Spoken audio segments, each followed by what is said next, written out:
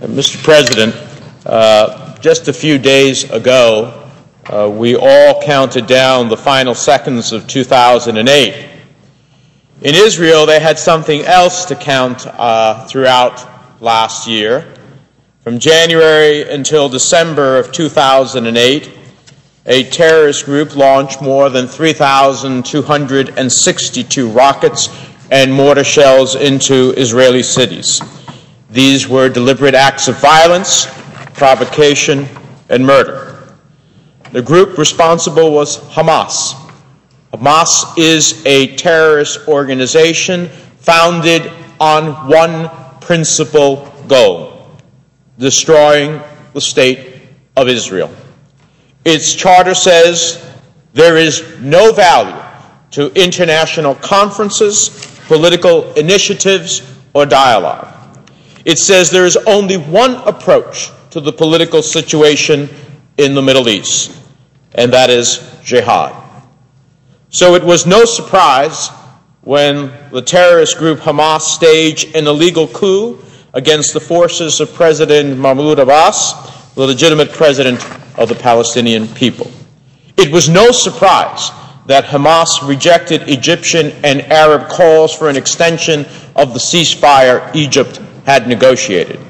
It was no surprise that when Israel voluntarily and unilaterally dismantled settlements and withdrew from Gaza in 2005, that Hamas saw this not as an opportunity to build peace, but to instigate war, to continue to terrorize and kill Israelis in their places of worship, their schools, and their homes. Since that year, Hamas terrorists have used Gaza to fire more than 6,300 mortars and rockets into Israel, reaching major cities and pushing ever closer to the capital. No country would be expected to sit on its hands and simply allow its citizens to endure these kinds of vicious attacks without taking action to stop the responsible party. If I'm sitting in New Jersey and rockets are landing around my house and near my children and near our schools, my number one goal, my immediate goal, is to stop the rockets. So in December of 2008, Israel sent its military to Gaza to achieve a clear, direct goal: stopping the rockets. Now, we all hope strongly that this goal can be achieved as quickly as possible, but we recognize that it must be pursued if Israel is to have the sovereign right to protect itself and its citizens. Mr. President, Israel's actions to stop Hamas's rocket attacks are in response to the daily risk of death faced by the 900,000 Israeli citizens who live within rocket range. These innocent civilians have been forced to live constantly under the threat of mass casualties. No nation should have to wait for the death toll to rise enough before it can act. No nation needs to wait until enough school children have fallen victim to a rocket attack before it stops rockets from falling on its cities. The launching of rockets and mortar fire is an invasion of Israel's sovereign territory. It is no different from dropping bombs out of airplanes, and it is no different than any other act of war. There is no question that Israel has a right and an obligation to defend its people. Now, Mr. President, we mourn the loss of all innocent life, and the death of Palestinian civilians as a result of this conflict is tragic. There are a great many Palestinians in Gaza and the West Bank who completely reject the Hamas ideology. They want to live in peace and build a Palestinian state for themselves and for their children.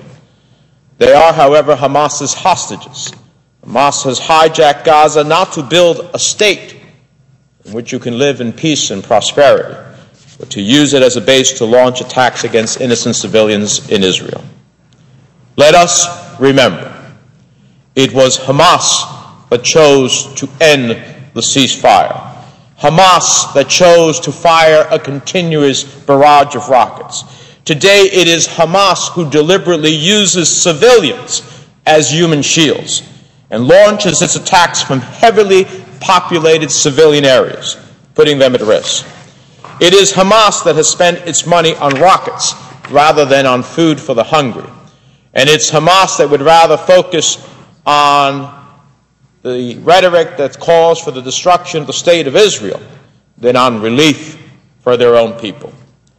Israel and the United States have proven their commitment to helping innocent civilians in Gaza.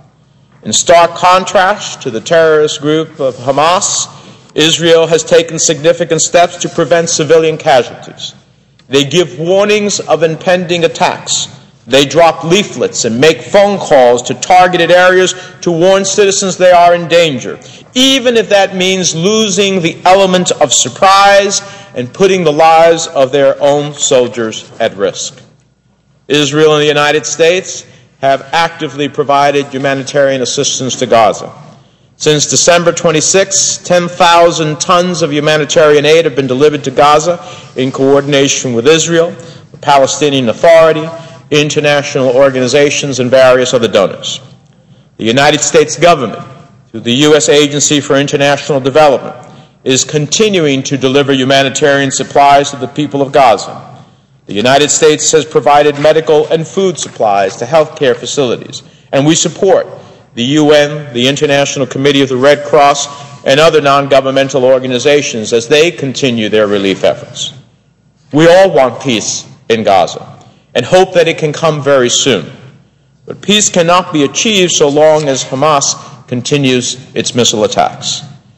If a just and lasting ceasefire is to occur, it is incumbent upon Hamas to immediately and permanently halt all attacks against the Israeli people.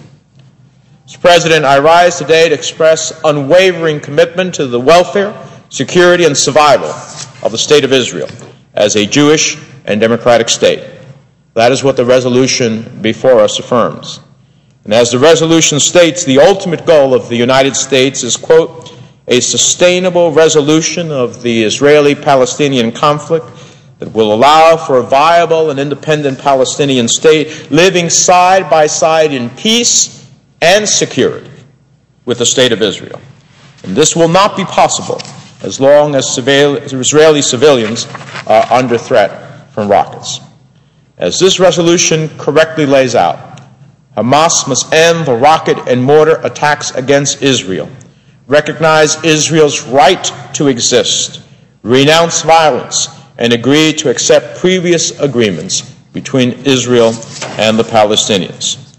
Today, the Senate must stand in support of the State of Israel, stand in support of its right to defend itself against terrorists, stand in support of its right to exist. And having said all of this, of course we urge Israel, as it defends its sovereignty and its people, to use every option it can to limit the loss of innocent life. So let us vote for a resolution that demonstrates our commitment to one of the strongest allies the United States of America has in the world. And let us do all we can to make it a peaceful 2009. Mr. President, with that, I yield the floor and observe the absence of quorum.